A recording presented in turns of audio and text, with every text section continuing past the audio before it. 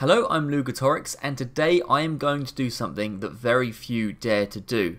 I am going to rank every single faction on Rome Total War in terms of how powerful they are.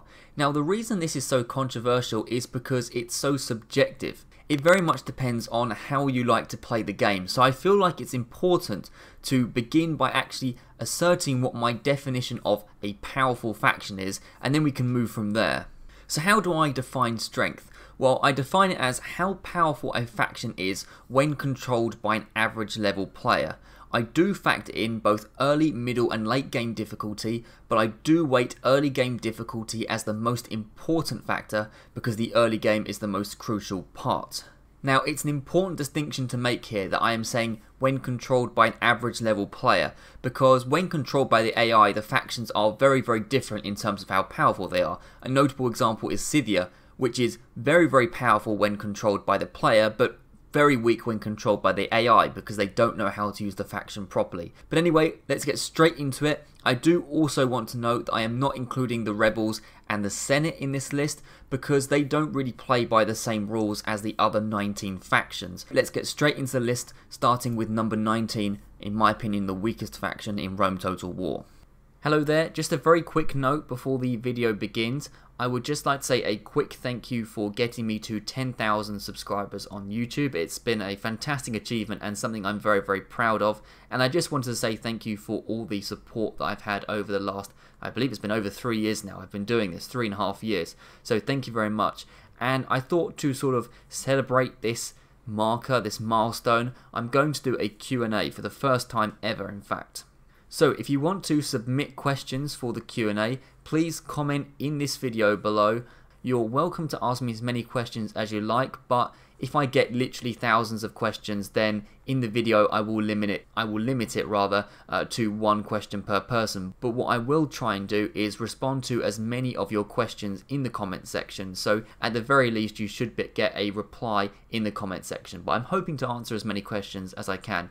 But anyway, just wanted to say thank you and let's get on with the video. And that faction is unfortunately Spain. Sorry if you're from Spain, but actually I have a lot of grievances with this faction, so let's work through it. First of all, their economically weak starting position. Now I really hate the Spanish starting position, to be honest. They've got a bunch of very underdeveloped settlements in not the most amazing region of the game. It's a very underwhelming group of settlements, but the annoying thing about them is they're separated by lots of mountain ranges and just quite honestly large amount of distance. They have, 4 factions that are just separated on the 4 corners of Spain, very annoyingly.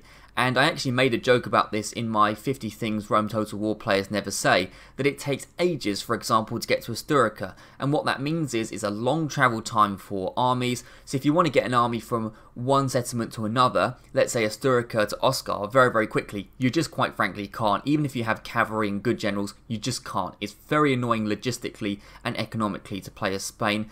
I don't feel like they have a very good unit roster. The only unit I would say that is excellent is the Bull Warriors. The Scutari, I think I'm saying that right, are actually pretty decent as well. But the rest is pretty underwhelming. Iberian infantry really isn't that good, and the rest of the army just isn't that amazing. And the further you get along the game, the more and more underwhelming this army is. I will say in their defense, they are fairly well defended in terms of the fact that there aren't really any dangerous factions nearby. The Gauls are often preoccupied with the Germanics or the Romans or the British, so Spain are pretty well defended, but the problem is their starting position is really not worth defending, quite frankly. I don't like the Spanish faction at all, and for me they are the weakest faction in the whole game. At number 18, we have Parthia. Now remember my definition at the beginning, I said an average level player, and I used those words very specifically because Parthia, along with another faction which I'll discuss in a minute, was the hardest one to classify in this list, because for a strong player, for someone who's been playing Rome Total War for a long time, Parthia is one of the strongest factions. They can be extremely overpowered when you know how to use them, but the problem is for a beginner or an intermediate player, actually there are a lot of difficulties associated with Parthia, and if you don't know how to exploit this roster properly, then you're going to have a really tough time, and there are lots of things I don't like about Parthia. And as you can see at the top of the screen, that notably is the worst infantry in the game. I mean really abysmal set of infantry. You start off with the The fabled Eastern Infantry, which I have grumbled on about many times while playing this game. Eastern Infantry are abysmal. In fact, quite honestly, they are about the same level as peasants, but hey, at least peasants are cheap to recruit, so quite honestly I'd rather have peasants. They are that bad. I've mocked them on many of occasions, and they also have the very average hillmen, which aren't that good either, so Parthia just really do not have the infantry option. They have a very difficult starting position as well. The Middle East is a complete mess in Rome Total War. There are lots of strong factions, and there are lots of potential enemies to be had, and it's, I think, in my opinion, the most difficult area to start in the whole game, and Parthia start off there. But the problem is they don't start in a good region of the Middle East, for example like Egypt. They start off in a region which has a lot of underdeveloped settlements in the middle of nowhere, pushed in the corner. In fact, the Parthian settlement Kampasarkai is literally pushed right in the corner, a completely redundant settlement which won't earn you any money, and it's just very annoying, so I really don't like their starting position. But of course, I have to note they do have some excellent cavalry. Horse archers, they have from the get-go pretty much, and they are very overpowered, so if you know how to use them, excellent, you can dominate the map with horse archers, and their late game cataphracts are good. But yeah, the problem is, you can't use cavalry in every single situation. So for example, if you're storming a city, you're pretty much screwed as Parthia, but like I said, for a strong player, for a good player, Parthia is an excellent faction, but I'm talking for an average level player, I think Parthia is quite weak. And number 17 we have Numidia. Now Numidia, a lot of people like to mock Numidia, and actually I don't think it is as bad as other people think. Now, one of the reasons they do mock it is, like you can see at the top there, it says the worst starting economy in the game. I mean, really, it is abysmal. And although they have a decent number of settlements, you know, they have Dimidi, they have Kirta, Tingi, whatever that settlement's called, the problem is they're underdeveloped settlements. They're weak, and they have the same problem as Spain, as these settlements are really wildly spread out across the desert in this case, and it means that basically if you want to move an army from Tingi to Kirta, it's going to take ages. It's a complete waste of time, quite frankly, even if you have cavalry. You then couple this with the fact that they have a okay army. Actually, their army isn't really that bad, and their starting army is pretty decent indeed. But again, similarly to Spain, as the game progresses, as other factions tech up, you're really going to slip behind, and you're just going to be spamming the same units of Numidian cavalry. It's going to get very boring, repetitive, there's no diversity in the army, and you're really going to struggle against stronger units. I don't like that at all about Numidia. It's a shame, but yeah, they don't hold up to the other factions. And number 16, I have the Seleucids. Now remember when I was talking about the Parthians a few minutes ago, I said there was another faction which was hard to place, and this is the other faction, because again, if you're a strong player, and I do mean strong in the case of the Seleucids, they can be extremely powerful. The problem is for an average level player, even an average level, or particularly a beginner, it can be very tough. So let's talk about the positives first, and they actually have an excellent army. They have some really good spearmen, some nice diversity, they even have legionaries I believe, they have cataphracts, they have elephants, they are lacking a little bit on the archer side, but really quite a strong army indeed in the early, middle and late game, so really I quite like that. But the problem is that is massively offset by their very difficult starting position. In fact, for a beginner, the Seleucids is undeniably the most difficult starting position. They are once again in the Middle East, which is tough like we've discussed already, and they are spread out, so they have the issue of, you know, the same issue as Parthia, they're in the Middle East, and they have the same issue as Spain and Numidia, as in they're spread out. And you combine that together, it makes a really tough early campaign. The settlements are far apart from each other, so if you're getting attacked by the Egyptians, Armenians, Parthians, Pontics, or maybe even the Greeks, you pretty much have no prospect of getting back up at all, and it can be very difficult as the Seleucids. What I will say is, if you can survive the early onslaught, and you actually manage to tech up and start sort of consolidating a proper empire that hasn't completely fragmented, then actually even for an average level player in the late game, the Seleucids are really quite strong. That's why I haven't put them right at the bottom, because actually if you can survive, an excellent army, infinitely better than the Spanish and the Numidians, but the problem is it's very tough at the beginning, so I can't put them that high up. Next up we have Armenia, which suffers from a lot of the same problems as Parthia and the Seleucids. But let's talk about their army first. Again, a very solid army. Actually, it's diverse, it has heavy spearmen, legionaries, cataphracts and horse archers. I like the Armenian army more than the Parthian army, because I feel like that in the late game the Armenians have everything the Parthians have and more, particularly in terms of infantry. But the problem with Armenia, once again, difficult starting position. There are lots of factions nearby. It makes for a difficult campaign for a intermediate or beginner player, and it means they're quite weak because you have to have troops on all 4 fronts. Otherwise you're going to be vulnerable. And like I put at the bottom there, they're also economically poor.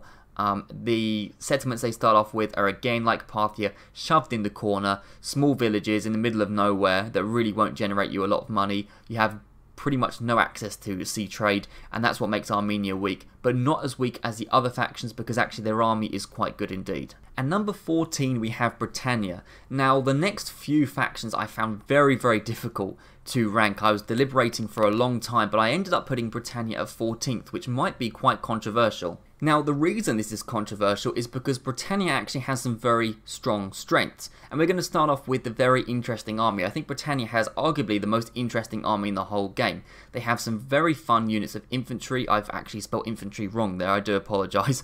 They have some very strong infantry units. They have head hurlers, which is cool. A nice army indeed. The problem is lacking a little bit, this army. It's lacking particularly in archers, and the army is a little bit disorderly. You can have units charging across the place, doing whatever the hell they want. I personally prefer a more structured and organised army like that. And again, sort of leading on with that same theme, they have chariots as opposed to cavalry. They have no cavalry at all. And chariots, although they can be strong situationally, actually again are very unruly, hard to control, and I much prefer cavalry myself. But another strength of Britannia is their starting position. A very defensible island starting position. There's little threat in the early game, I would say, to Britannia, certainly on their homeland. What I will say is their army is not very well equipped to deal with Germania, in my opinion, because Germania has some very strong infantry and Britannia is not a good defensive army. I also don't think their economy is that amazing. Yes, they technically do have a bit of sea trade because they're an island, but really the majority of the sea trade is going to be found in the Mediterranean, and with Britannia being put right in the corner of the map, it's going to take a while for you to travel down and actually start getting settlements that are well developed on the Mediterranean coast. So for that reason, I'm not going to put them too high up because I don't think they've got an amazing army, to be honest. I think there are some weaknesses, and their starting position, although it is good for beginners because you're not too vulnerable, actually once you get going you realise actually it's not that strong starting position. There are much better starting positions for other factions, so they are number 14. At 13 we have Gaul. Now this could be controversial, and I think Gaul was one of the factions where I really struggled to put a place on. And that is because, similarly to the Britannia, it has some very good strengths, but also some very glaring weaknesses. And I think the strengths of the Gauls largely lie in the late game, as I've put there, strong late game army. Archers are some of the best in the game. They have really great archers, a Forester Warband I believe they're called. They have druids which help morale, which morale is such an important part of the game. And their swordsmen are good, chosen swordsmen. They have a really strong army. The cavalry isn't amazing, but it's good enough, I would say. Like I said in my definition, I have decided to weight the early game over the late game. I have taken into account the late game, but I think the early game is the most crucial part of Rome Total War. Gaul have a bit of trouble in the early game. They rely mostly on these sort of very average spearmen, which aren't that amazing. The archers are okay, but it takes quite a lot of sort of teching up and money to actually get up to these good units that I just mentioned. And the problem is, Gaul starts off with basically a bunch of spread out, underdeveloped villages. So you've not got an amazing economy, you've not got amazing tech. It's going to take a while to actually reach this strong late game army, and by the time you do, your empire could theoretically be in tatters or just not really got kicking off the ground yet. Sort of coupling with this, in the early game there are lots of enemies on all fronts. You can see, for example, in my Gaul livestream that I did a couple of years ago I think now, that actually it can get very much out of hand. You can get to war with Britain, Germania, Spain, and the Romans, and the Romans are already quite strong, and even theoretically the Dacians. That's 5 potential armies you could be at war with very quickly. And again, similarly to Armenia, you need to have troops on all these fronts because you could be attacked from any side at any time. I think for a barbarian faction to be bordering the Romans is also tough. Directly bordering the Romans, it is the only barbarian faction I believe that is directly bordering the Romans, and that makes it a little bit tough. You want to develop yourself a little bit before you actually start going to war with them. Gaul, you have no choice. They will be attacked by the Julii very early on. That's why I put them at 13. Again, with a strong player, I think Gaul would be a lot higher up the list. But for your average everyday player, I put them at number 13. At number 12, I have Carthage. Now, I want you to know that I have deliberated and changed my mind on places 12, 11 and 10 so many times. So the next 3 factions, including Carthage, I have deliberated on a huge amount, and I believe there is only a fractional amount of difference between how powerful they are. But I've decided to put Carthage at number 12, and that's because they have some very, very good positives. But the problem is, it's a little bit difficult to get kicking at the beginning of the campaign. It's a little bit hard to build momentum as Carthage. They have a very nice unit roster. It's diverse, a lot of options of infantry, cavalry. It is lacking in archers somewhat, but generally a pretty solid army from beginning to end. I haven't really got many problems with that. Another great thing is they've got an excellent economy to start off with. They have, I believe it's 7,000 denarii starting cash, which is one of the highest in the whole campaign. And they have a lot of potential for economic success at the beginning because they have well-developed settlements on the Mediterranean coast. So that sounds all pretty good. But the problem is they have a difficult early game. They are bordering the Romans and the Greek cities, and there aren't really many nice accessible rebel territories for Carthage to take. You take the next 2 factions, which I'm going to discuss in a minute. They are able to build momentum by taking rebel settlements, and then once they are prepared economically, technologically, every way possible, they are then prepared to strike against the bigger factions. But Carthage, unfortunately, is sort of just shoved into these big factions early on, and that makes it a little bit difficult to build momentum. So although I think it is a strong faction and the potential to be very strong, the fact is it's difficult to build momentum at the beginning, and I can't say that they are instantly powerful as much as the next 2 factions for Rome Total War players, particularly intermediate ones. At number 11, I have Dacia. Now, I have changed my mind about Dacia over the years, in fact. When I first played Rome Total War, I used to denounce Dacia as one of the weakest factions in the whole game, but I've sort of reassessed my view in recent times, and I believe that actually Dacia is quite an underrated faction. Let's first of all discuss its very solid army. They have chosen swordsmen, chosen archers, and just a generally quite solid army. They also have access to Volksmen as well. Really, at the beginning it's a little bit underdeveloped, but actually as the game goes on they can really tech up and get a pretty nice solid army. So I don't really have much trouble with the army. Not the most exciting or diverse army, and not the biggest unit roster, but not terrible at all. Another great thing about them, which is why I put them ahead of Carthage, is what I was just alluding to a second ago, which is they have a lot of easy rebel settlements to take early on. Dacia is literally surrounded by rebel settlements. Now yes, admittedly they are pretty rubbish villages in the middle of Central Europe, but it gives Dacia a little bit of opportunity to build an empire, get a bit of momentum at the beginning of the game, and then they can strike down south towards the Macedonians and the Greeks when they're ready. Bear in mind they won't be attacked that likely by the Macedonians and the Greeks. They're more focused on the Brutii or whatever. They've got time to focus on themselves and then attack when they're ready, and they can be really quite powerful. And once you attack, you can actually negate the fact that you have a poor underdeveloped starting position. It is admittedly one of the weaker economies in the whole game Dacia has, but once you are ready to attack Macedon and Greece, you're going to go into the most prosperous area in the whole game. So quite a poor starting position, but actually they border one of the strongest starting positions, so it's somewhat nullified.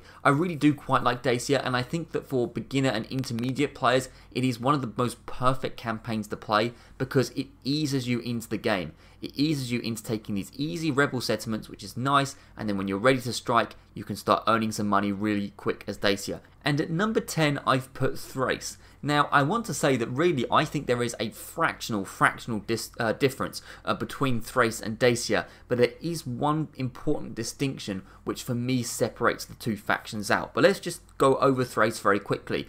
They have some excellent infantry units. I've highlighted the Bastani there, which are famous. They are famed for their 2 hit points, which is an excellent stat. It means they're really, really strong, hard to kill in battle. I do love the Bastani, but they also have excellent other options like Volksmen, much like the Dacians do, and they have some hoplite options as well, which is cool. However, they do somewhat lack in the cavalry front. This is pretty common for Hellenic factions, and unfortunately Thrace does suffer from that as well. Now they have a pretty decent starting position, I would say. Pretty similar to Dacia, honestly. There's some nice rebel settlements nearby. Byzantium is one, which is pretty much ready for Thrace to take if they can beat the Macedonians to it. But the reason I put Thrace above Dacia is because I feel like they have many of the same strengths and weaknesses as Dacia, but the important distinction is they are not a barbarian faction. In Rome Total War, barbarian factions can only get up to level 3 cities, but non-barbarian factions can get up to level 5 cities, and that's important because it means that actually once you progress through the game, Thrace can become a lot more powerful because they have a huge amount of technological, economic, production advantages over Dacia because they can simply construct many better buildings than Dacia can. And number 9 we have Pontus. Now Pontus has a really excellent starting position, really, I mean, amazing starting position to be honest. They can take Anatolia with ease, really ease, and they can feast on the vulnerable Greek cities and Seleucids. What do I mean? Well, the Seleucids are weak, we've discussed this already. If you attack the Seleucids, they're not going to have much rebuttal because they're probably being attacked on 3 other fronts elsewhere. So you can take the Seleucid settlements with pretty much ease. The other settlements in Anatolia are like rebel settlements, which are, again, easy to take. And then you've got one solitary Greek city settlement in Pergamum. And again, because their empire is so spread out, actually, they're not going to have much of a rebuttal anyway. So within a few turns, you can take Turkey, even as an intermediate or beginner player. And once you've done that, you've got a pretty strong economy. You've got an area which, quite frankly, nobody's going to really attack because the Macedonians are too preoccupied with the Brutii. The Brutii are going to take a while to get over to Anatolia, so it's not too much of a threat to you. And then the Middle Eastern factions are squabbling to the east. So you've got a sort of nice consolidated region with good economy pretty early on, which I like. This is coupled with a pretty solid army as well. No super overpowered units, but they've got good enough spearmen with excellent long spears. The Pontic heavy cavalry is really quite strong, and they have chariots which can be situationally useful. But again with Pontus, unlike Britannia, they have the luxury of the chariots and the cavalry, which is something I really like. At number 8, I have the Greek cities. Now, I've played the Greek cities campaign on YouTube, you can watch that, and I feel like they have some really excellent strengths. They do have a few weaknesses, but they can be a really strong army, even as an early or intermediate game player. They have an excellent defensive army, good hoplites, not militia hoplites by the way, absolute trash on very hard difficulty, but they have the normal hoplites and the armoured hoplites, and then ultimately the Spartan hoplites, which are one of the best units in the whole game. So really good, and they also have excellent mercenary options as well. Their archers aren't amazing, but you can pretty much get Cretan archers very easily. You know, they're good mercenary options in the sort of Hellenic region. The cavalry isn't amazing, we discussed this with the Hellenic factions earlier, but for me, I don't think it matters too much because their infantry is excellent and the cavalry is good enough, I would say, but not amazing. But what makes the Greeks so strong is they have a very profitable starting position. I mean, you know, the area around sort of Athens and all that is very economically prosperous, which is great. They also have the potential to take a large amount of territory early on because they have settlements dotted across the map. Now, that can be a bit of a weakness because of their spread out starting position. It can make, you know, getting reinforcements to certain areas, for example Sicily, quite difficult. That's why I've not put them super high up, but this is, I would say, really quite the strongest army we've come across so far, coupled with the fact that they have a good economy and access to wonders of the world and all that. That's why I've put them at number 8. A little bit tricky, but that's what I've decided. At 7 we have Macedon, which is a fairly similar faction to the Greeks, honestly. They have the same benefits that the Greeks do, which is a very nice defensive army. They also have access to wonders of the world pretty quickly as well. But they don't have the glaring weakness of this sort of spread out empire. The Greeks have a territory on, I believe, like 4 or 5 different land masses. The Macedonians don't. They're all consolidated in one region, and that's great. For me, that's much better because you already have a sort of solidified homeland which you can build upon. The problem is they do have the threat of the Romans and also a little bit the Greeks, so it is a little bit tricky, but the thing is you've got a good defensive army, so that's somewhat negated. That threat is somewhat negated by the fact that they have a strong army and an also excellent economy to build upon as well. So, but I feel like you should be pretty well equipped to deal with the Brutii, even as an intermediate player when playing as Macedon, because their army is so strong. At number 6 we have Scythia. Now Scythia is an interesting faction. I mentioned them in the beginning because when played with the AI they are abysmal. They really are bad. They just sort of sit in the corner of the map, they don't do anything, and they're just not that amazing, to be honest. But when played as the player, they are very, very overpowered because horse archers are overpowered. You can just conquer the whole map pretty easily with just a single unit. They have the best range of cavalry in the whole game, really. I mean, they have excellent cavalry. They even have female units of cavalry, believe it or not. Problem is infantry, which is a little bit of a weakness, but honestly, when playing a Scythia, you don't particularly need the infantry. Now, you may be wondering, wait a minute, didn't you say exactly the same about Parthia? How come Parthia were number 18 but Scythia is number 6? The difference is the Scythian starting position. They have, as it says there, very defensible with little threats. Nobody goes and bothers to attack the Scythians. And what you can do is, similarly to Dacians, you can build up, take a few rebel settlements, take some of the easier maybe Thracian or Dacian settlements to take, and you've already got a pretty decent sized empire. Also, the Scythians are mostly facing, in the early game, they're mostly facing barbarian factions, and barbarian factions are pretty weak on the cavalry front, but they are stronger on the heavy infantry. But the thing is, what is the best combat to heavy infantry in the whole game? It's horse archers. So although the Thracians and the Dacians and the Germanics have decent armies, actually they are completely nullified by a single unit of Scythian horse archers. So I would say they have the same very good strength as Parthia, but they don't have the very glaring weaknesses. That's why they are so much higher up than Parthia, and they are at number 6. Even as an intermediate or beginner player, you can easily exploit this faction to be super overpowered, whereas with Parthia, it's not as easy to do so as a beginner. At number 5, we have the Germania faction, the Germanics, and as it says there, the strongest barbarian army, but I also believe the strongest barbarian faction. They have excellent infantry, backed up by morale-boosting druids and late-game cavalry, which is really, really solid as well. Really excellent army. Not super diverse and a little bit disorderly like the Britannian army, but these guys are so strong, hardy and powerful that quite frankly that doesn't matter. They also are strong because they have little threats in the early game. Honestly, Britannia isn't too much of a threat, neither is Dacia, and similarly to other factions we've mentioned before, they have a strength of being able to take a large amount of rebel territories early on, building up a nice empire before they can finally deal with the more difficult factions like the Julii. They aren't unlucky like the Gauls and situated right next door to the Julii where they're pretty much screwed. Germania has a little bit of time to sort of just ease into the game, build yourself up before dealing with the big guns. The economy isn't the greatest, that is the weakness of Germania. I would say they have one of the weaker economies in the game, but again, similarly to Dacia and Scythia, just build up a large empire and that won't be too bad. A large empire of rubbish settlements is okay at building up the economy. It's not amazing, but if you deal with the economy decently, you should still be fine. It's not. I honestly don't find it too difficult to build up an economy, even as a beginner in Rome Total War. And number 4, we have Egypt. Egypt is a really, really overpowered faction for many, many reasons. And I've put at the bottom their little weaknesses. I was trying to think of a weakness of the Egyptian faction, and quite honestly, I couldn't think of one. This is an amazing faction, and is the strongest non-Roman faction in the whole game. They have an excellent diverse army, strong spearmen, pharaoh's bowmen, which are some of the best archers in the whole game. They also have chariots, which can be quite dangerous as well, but they also have cavalry options as well, so they have that sort of diversity in terms of their horse options, which is great. But really what makes Egypt so strong is coupled with this amazing army, you have an amazing starting position as well.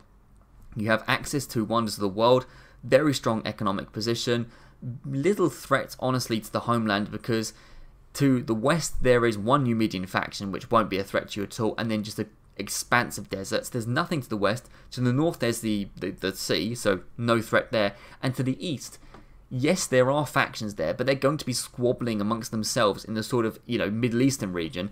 Actually, the homeland of the Egyptians, where the pyramids are, really aren't under too much threat. So you've got strong, well-developed, economically prosperous starting settlements that aren't going to be attacked, and you have a very strong army to go and actually deal with these sort of squabbling Middle Eastern child factions like Armenia and Parthia. The late game Egyptian army is excellent, so you're well equipped to deal with the Romans, and you will just have infinite amounts of money. It will be ridiculous how much money you have, easy to take up. Excellent faction for so many reasons. Egypt is most certainly at number 4.